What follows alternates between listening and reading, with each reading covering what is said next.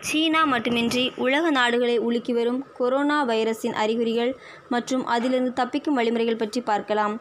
இந்த corona virus பாம்பு, வௌவால்களிடமிருந்து மனிதருக்கு பரவியிருப்பதாக விஞ்ஞானிகள் தெரிவிக்கின்றனர். கொரோனா வைரஸால் இதுவரை சீனாவில் 132 பேர் இறந்துள்ளனர். 5974 பேர் பாதிக்கப்பட்டுள்ளனர். இது மக்களை பெரிதும் அச்சுறுத்தியுள்ளது. கொரோனா வைரசுக்கு இதுவரை மருந்து கண்டுபிடிக்கவில்லை. சரி, கொரோனா அறிகுறிகள் என்னவென்று பார்க்கலாம். மூக்கில் நீர் வடிதல், தலைவலி, தும்மல், இருமல், தொண்டையில் வறட்சி, காய்ச்சல் ஏற்படும்.